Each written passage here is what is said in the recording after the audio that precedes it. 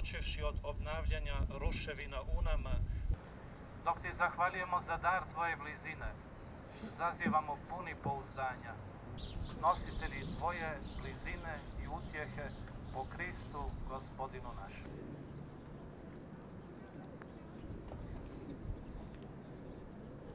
Da se velikodušno povjerimo tvojoj očinskoj providnosti po Kristu, Gospodinu našemu.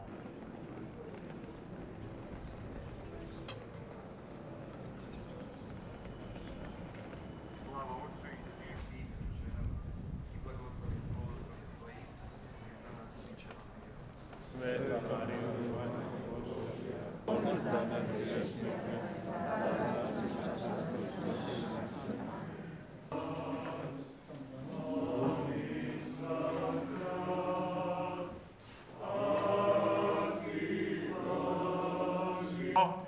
i vladar sviju naroda.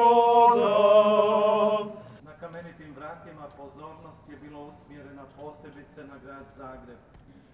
Milosrdan je i milostiv Gospodin.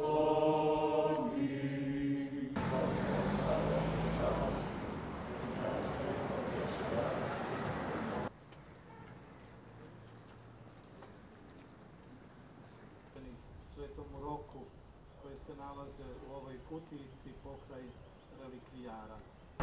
Sure, this is a Lenten procession, which is normal in Lent for Catholics to have a procession through the city.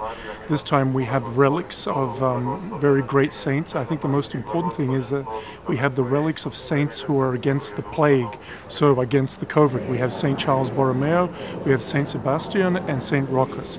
And we have a very special relic of a very special saint called Saint Emygdius, who is against earthquakes, who is the patron against earthquakes.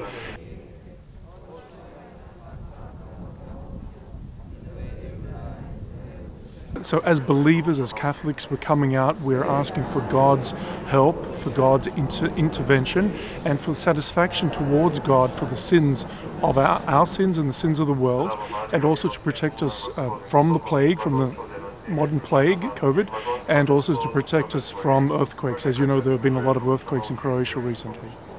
Poput drugih dvaju mjesta naših postaja, prepoznatljiv i lijep simbol Zagreba i Hrvatske.